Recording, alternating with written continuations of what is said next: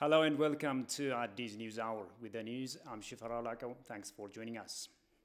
Prime Minister Abiy Ahmed has welcomed today President Felix Tshisekedi of the Democratic Republic of the Congo and the current chairperson of the African Union.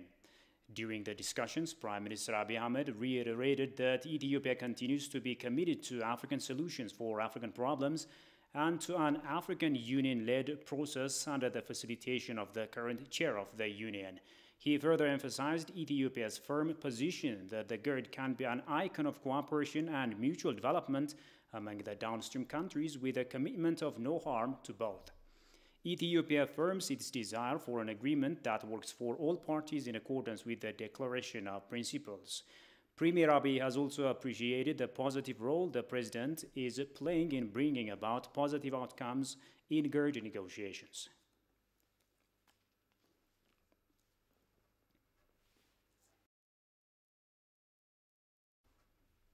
The Ministry of Foreign Affairs says election observers from international and domestic institutions are finalizing their preparation to attend the upcoming elections. Ministry spokesperson Ambassador Dina Mufti mentions the assurance of U.S. Special Envoy to Horn of Africa Jeffrey Feltman's commitment to strengthening strategic ties with Ethiopia in his press briefing given today. Demis Macwell reports. Welcome to our briefing sessions. Ministry of Foreign Affairs spokesperson Ambassador Dina Mufti gave his regular weekly press briefing concerning various diplomatic activities that were done during the previous week. The ambassador mentioned the discussion of the Deputy Prime Minister and Foreign Minister Demak Amakonnen with the U.S. Special Envoy to the Horn of Africa, Jeffrey Feltman, as one of the major diplomatic engagements. According to the spokesperson, the discussion between the two sides included the current status of the humanitarian support and rehabilitation activities in Tigray, as well as the negotiations over the GERD and the Ethio-Sudan border conflict, among other things. American Special Envoy to Horn of Africa has been also visiting Ethiopia. He met a couple of Ethiopian officials, among which he met Deputy Prime Minister yesterday, where he was briefed in detail on the current issues prevailing in the region, particularly on the trilateral negotiations, the forthcoming elections, and the Ethio-Sudan border situations. The Deputy Prime Minister has also reiterated Ethiopia's conviction in maintaining a strategic relationship with the United States, that Ethiopia would like to further enhance strategic relations with the U.S. The Special Envoy also has expressed the commitment of the United States for strengthening relationship with Ethiopia. He also reiterated that the U.S. wants stable, democratic, and strong Ethiopia in the region. And he said also Ethiopia is a strategic partner in this part of Africa. Ambassador Dina also said the electoral process is well underway with a surge in voter turnouts. Dina also expressed observers from international and domestic institutions are finalizing their preparations to undertake their responsibilities. The EU has also announced to deploy an election expertise mission which will follow guidelines to carry out their duties as laid out by proper institutions in Ethiopia, according to the spokesperson. Well, with regard to the forthcoming elections, as you know, the preparations for the forthcoming 6 elections, national election, is underway.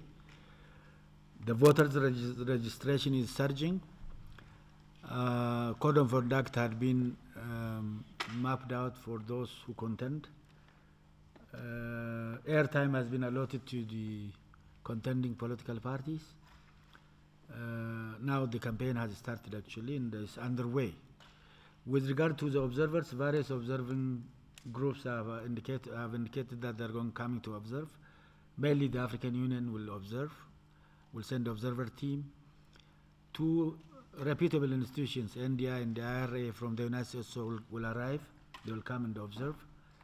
We do have also observers from the Russian Federation, from Russia, this is certain institute that has this task of observing. The ambassador also mentioned the repatriation of 1,168 Ethiopian citizens from Kenya, Beirut, Saudi Arabia, and Yemen during the previous week. Now, Ethiopian ambassador to Germany, Mulu Solomon, says the election process in Ethiopia is going in the right direction, and the experts sent from the European Union will see and understand the real situations of the country, both on the side of the people and all the political parties, including the ruling party. Here is what she said. All of us are trying to express the genuine stance or stand of our government and the stand of our even opposition parties. All of them are now having trust in the electoral board in the Ethiopian election. That's why they come to compete. And people, even at this time of COVID, at this hard time, also people are still carefully trying to register and come up with their cards to elect. All this process, we explain how things are going in a good direction, in the right direction. And we couldn't even understand why EU all of a sudden come up and say we are not coming, because initially when we were talking to them, they were ready to come and observe. But all of a sudden, when they come up with this, we couldn't understand what's going on. And I hope even for EU, who have been helping us for the election, who have been helping us for so many issues, it may not be understandable why this decision came. But we believe still they will go to this correction and come up with so many issues while they are sending experts also. We believe their experts will understand the genuine condition of our country. She states that it is a great experience for the European Union and others to observe what is going to be the first ever and free and fair election of Ethiopia after the reform. The Ethiopian government is giving all the chances, and the competitors are now they are introducing their programs through the national television so that they express what they want, tell the people, and compete freely. And this was what we would like to the Europeans and others to observe.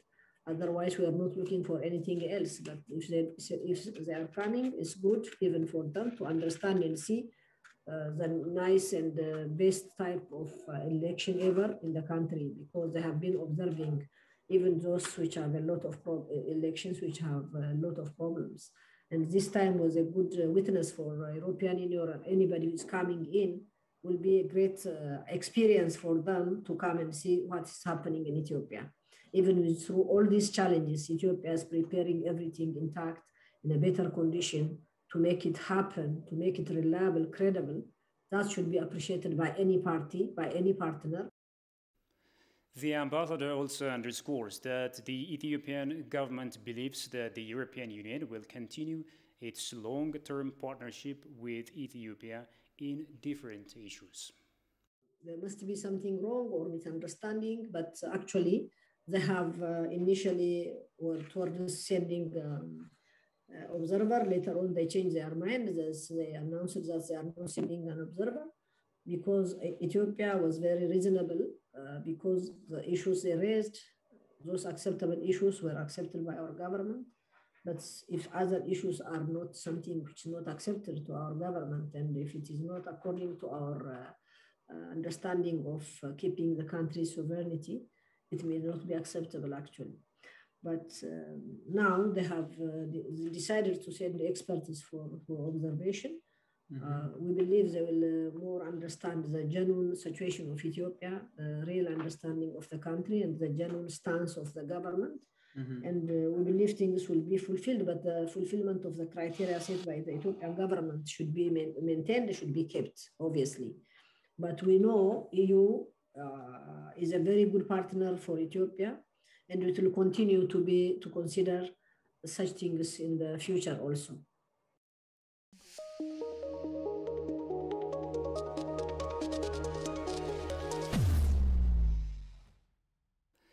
Now, moving on, the chief of the state of Amhara calls on the Intergovernmental Authority on Development, IGAD, to promote Ethiopian stance of fair use of the Abai water to the global communities. This came at a panel discussion IGAD held in Bahar Dar City aiming at strengthening early actions to prevent potential conflict in the Horn region. Alula Teklemariam takes it from here. The Intergovernmental Authority Development IGAD held a panel discussion in Bahir Dar city aiming at strengthening early actions to prevent potential conflict in the region. Speaking on the occasion, Chief of the Amhara State, Agenyo Teshagar, mentioned GERD and the Ethio-Sudan borders a potential cause of cross-border conflicts, citing the need to address it in a scientific way.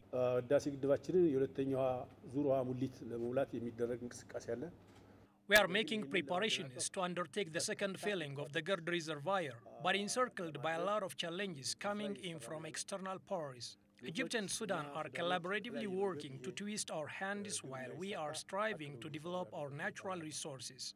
Irrespective of all these challenges, we will fill the GERD as scheduled. We Ethiopians want to equitably and fairly use the Nile water with our Egyptian and Sudanese brothers and sisters. We don't entertain other intention than cooperation. Therefore, IGAD has the responsibility to create awareness among the international communities in this regard. In connection to this, we want IGAD to address security issues in the Ethio-Sudan borders. As Sudan invaded our territory and displaced our farmers, it could instigate conflict between the two countries. A conflict research expert at the IGAD, Sembe Okello, expressed the need to strengthen early actions to prevent conflict in the region. There is a great demand for proactive engagement and collaboration. Furthermore, the Intergovernmental Authority on Development IGAD tabled the current security issue in Ethiopia and suggested the importance of intensifying scientific actions to prevent and manage conflicts.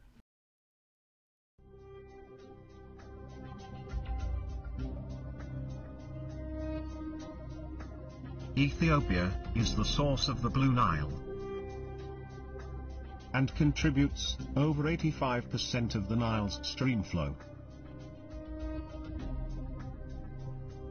To this day, Egypt and Sudan are using 100% of the water, sticking to their 1959 colonial agreement between them. Not being signatories, Ethiopia and other upstream states do not recognize this agreement.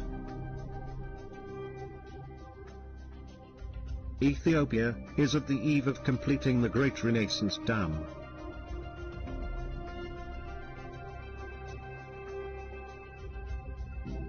Costing over $5 billion that is being paid by ordinary Ethiopians. This dam will generate 5.1 gigawatt of power, and it is a non-consumptive, eco-friendly, existential necessity to millions. The three countries have been in dispute over the construction, filling and operation of this dam. Even thought this dam provides major benefits to Sudan and Egypt in terms of reducing evaporation loss, silt, sedimentation and unexpected flood.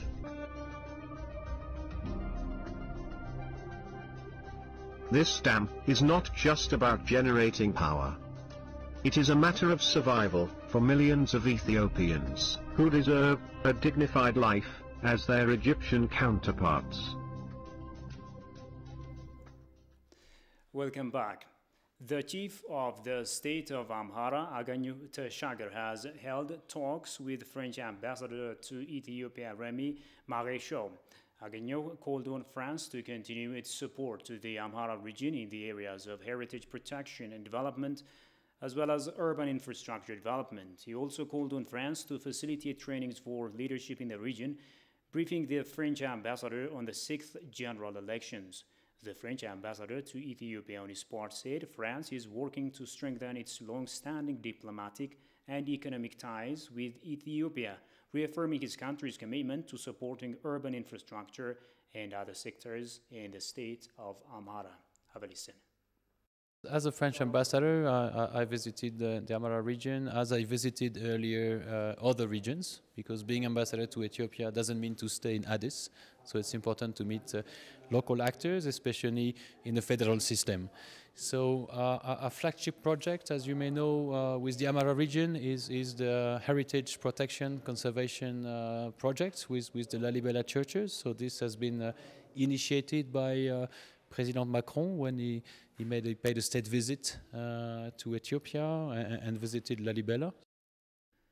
Ethiopia and France have further strengthened their cooperation in the military, economic, cultural, and other fields, including the renovation and promotion of St. Lalibela's churches.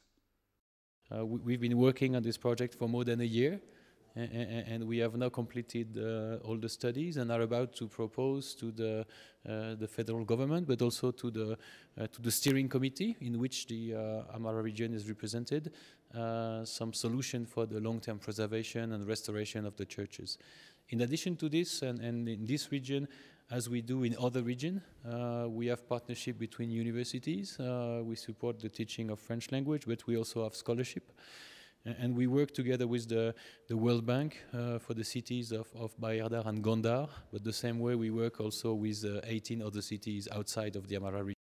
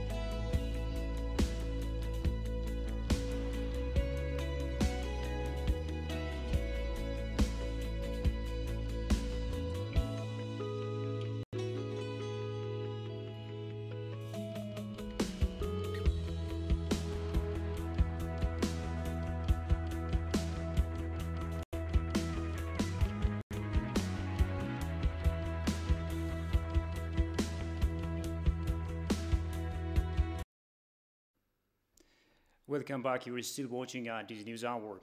The president of the Ethiopian Islamic Affairs Supreme Council, Grand Mufti Haji Omar Idris, has urged Muslims to mark the Eid al-Fitr holiday peacefully and in unison.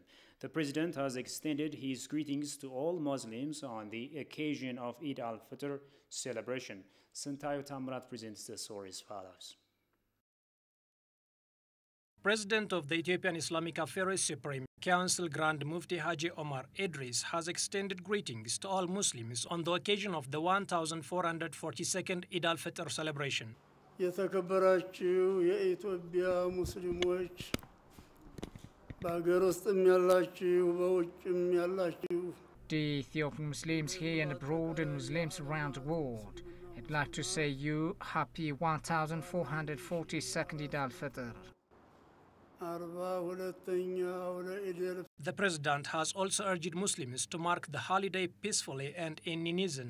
Muslim የተከበረ ነው Muslim Muslims are respected. They are people of manner and friendship. I'd like you to mark the holiday being together, respecting each other, praising Allah and helping the needy. Apart from this, our country is currently facing some challenges, so we need to pray so that these issues can be solved.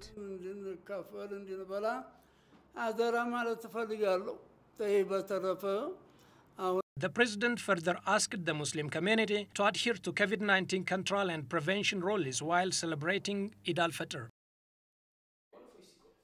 Now moving on, Oromia Journalists Association President Nazif Jamal condemns the brutal killings of the Oromia Broadcasting Network OBN journalist by the terrorist militants. He says killing of journalists is unusual in Ethiopia, even in a wartime, and expresses his condolences over the death of the renowned journalist Sisai. He stated that the late Sisai was a strong journalist with a strong sense of publicity and good manners, and he wished the deceased to rest in peace. So first of all, as